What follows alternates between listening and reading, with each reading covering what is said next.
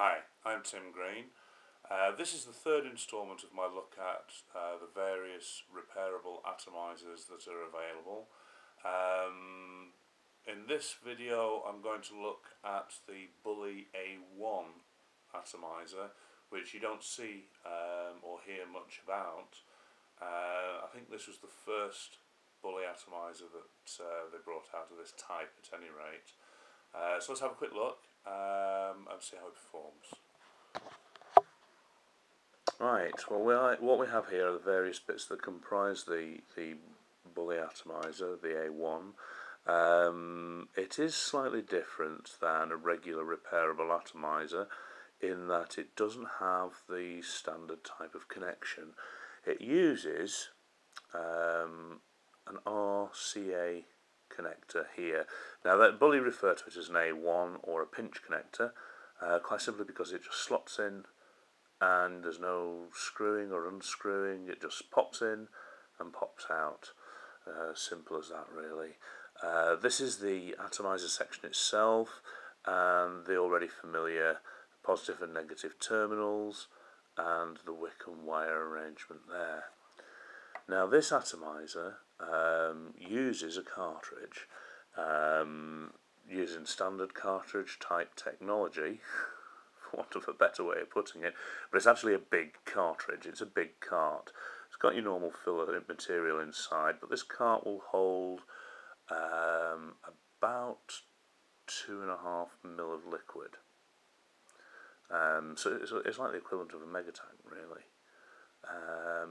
But because it's a cart, it's obvious, you know, what's happened with the A2 is they decided to go with a standard style cartridge to bring down the dimensions, because this one is a bit on the big side, really. I mean, this is the body, the main body of the atomizer. The atomizing section, the cartridge goes inside the tube here. The atomizer section goes on the outside, screws on, and your mouthpiece on the top. And there's your mouthpiece, which you might recognise as the mouthpiece from a 701 cartridge. Now, the Bulli website, you can buy all these spares. You can buy a spare cart, and they sell the spare mouthpieces as well. And I found that the spare mouthpiece, the price of that is actually more than a spare 701 cartridge. Buy it somewhere else. So if you do find yourself with one of these, buy a 701 cart, take the mouthpiece off, and away you go if you need a new mouthpiece. So because of the RCA, well, the A1 connector on this, you can't use it with a regular mod. So for this, for the purposes of this, I have the Bulli Extreme with an A1 female connector in there, and I'm going to use this for doing the demonstration. I've previously wound the wick and wire to 1.7 ohms, and what I'll do is I'll just prime the wick with a bit of liquid. I won't use a lot, just enough to get the thing started. I mean, putting this together is actually no more difficult than it is putting any regular repairable atomizer together. I suppose one thing I should mention is that if you prefer to drip, you could put a 701 to drip tip converter into there, not put the cart in, and then just drip directly onto there. That's what I do with the A2, and I imagine that would work just as well with the A1. Right, so the mouthpiece is on. I'll make sure there's enough juice. I have previously filled it, but I'll add a few more drops for good measure into the cart, which pops into there. There's a recess down one side of the cart to allow the airflow. And we take the bottom section, we push the wick inside, make sure I get it all inside, because you don't want the wick getting caught up on the threads, like so. And that's how it looks assembled. Doesn't look like your regular repairable atomizer, does it? I actually quite like that about it. If you're that way inclined, you can make yourself a connector to connect from an RCA to 510 or whatever. I know I've seen other people do it, especially on ECF, and I believe there are one or two other mods that are available with this type of connector. I don't know if it was a standard that people were aiming for. I think really if it was a standard, there'd be a lot more of them knocking about now. But we just slot that into the A1, into the Bulli Extreme like that, and there you have. It is quite a long mod. It's an 18650 mod, obviously with an extra section here to allow for the room needed for the RCA connector, and Repairable Atomiser at the top. So let's just show you how this vapes.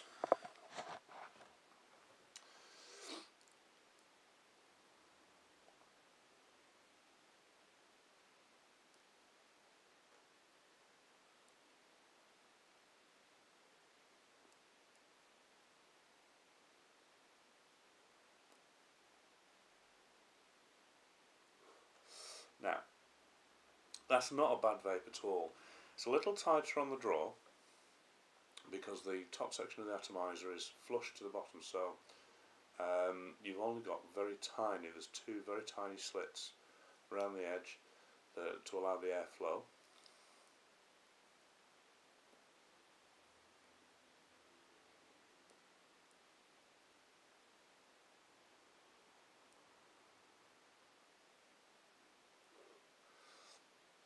The taste is very good on this. Very good. There's not a massive amount of vapour. Part of that is with the juice that I'm using, but I think that's also about the air to liquid ratio. There's not a lot of air getting in there. There's enough, obviously.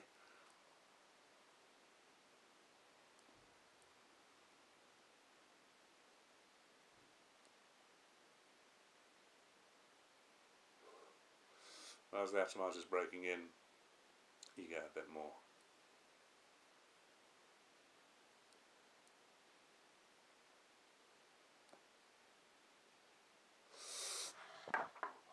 So,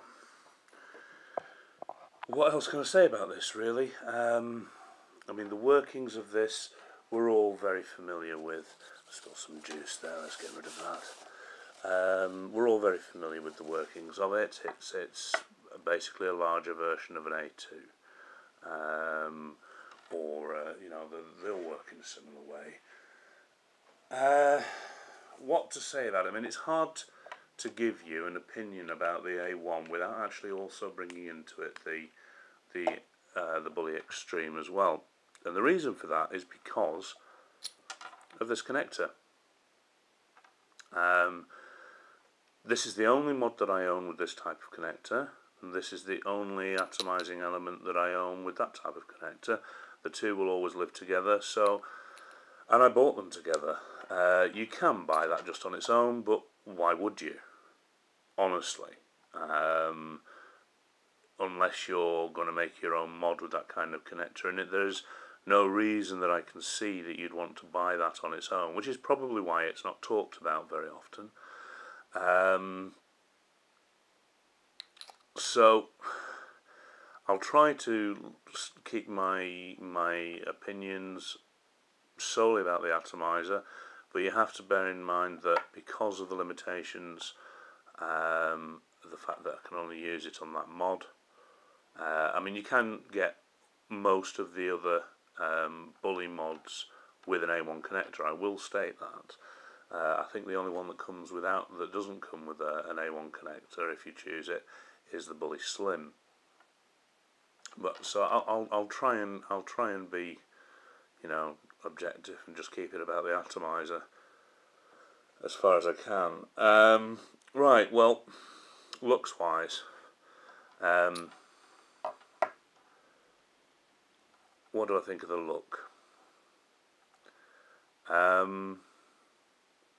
Honestly, not very much. It's alright. It's not particularly aesthetically pleasing. Remember, half of that is your connector. Half of it you're never going to see, so you just really, it's just the tube section here and the mouthpiece on this mod, which works well enough, but it's a piece of aluminium pipe. So it's all right. It's not, it's a tube. There's not really much I can say about it aesthetically, and for that reason I'm going to give it a middle of the road score to reflect that. I mean, I have seen versions of the A1 and versions of the Bulli Extreme that have been engraved, and indeed Settin does provide an engraving service for his mods, which is fantastic, which is great. It makes it a little bit different. In some ways I wish I'd got the engraved versions, because then it would have been a little bit more exciting to talk about. So I'm going to give this an average score of 5. It's a mod, it's a tube, it's a atomizer, it's a tube, you get the point. Ease of use. Well, it's as easy to use as the Mark T Bug or the Bulli A2. It's very easy to disassemble, as you saw there. There isn't actually much of a thread on here. I think, yeah, there's half a turn. You don't need any more than that. I mean, because you're not unscrewing it, you're not gonna, it's not gonna put any stress on there. So that's fine. But there's only half a turn of thread on there. Ease of use. I'd say it's slightly easier to wire it up than the Mark T and the A2, quite simply because this section is larger. So if you've got bigger fingers, you're gonna find it that little bit easier. The terminals are a little further apart, and therefore it is, just because it's a little bigger, it's gonna be a little easier to wire up. The fact that the cartridge is inside, that's fine, it's all nicely hidden away. So I would, overall, for ease of use, because you're not having to screw it, it pushes in, pulls out, I would give that a 7 out of 10. Even though I've given it a 7 out of 10, please don't think that I necessarily think that that's fantastic. It works brilliantly, it works really well, it's got really good flavour, but and it's easy to use, but, well, you can make up your own minds, I suppose, really. Next category, flavour. As I said, the flavour's really good.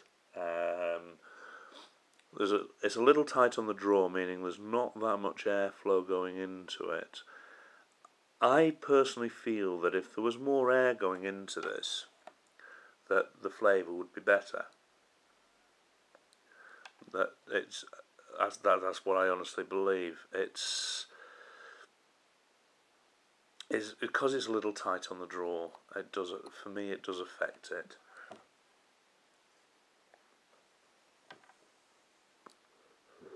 Sorry, just sneaking a quick toot. But I would say that the flavour is far superior to the flavour of a tank. It's not close to dripping, but it's better than a tank atomizer. And for that reason, I'm going to give this a 7 out of 10 for flavour. Now my next category is adaptability. Well, as I said, you could take off the mouthpiece, put on a 701 to drip tip adapter, take out the cart and use it to drip. You could. Would you? I don't know. I mean, the whole... I've had this mod for a number of months now. I don't use it very often. And I've had the 701 to drip tip adapter that I use on my A2 for quite a while.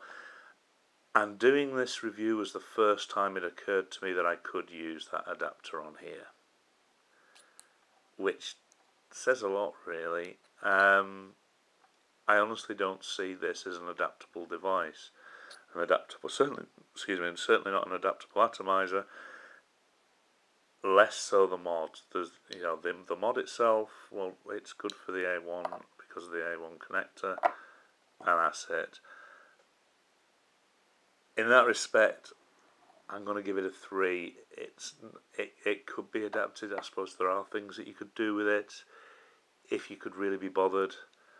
I haven't been bothered, and that really about sums it up. Value for money. Final category. Now, in all honesty, it's okay.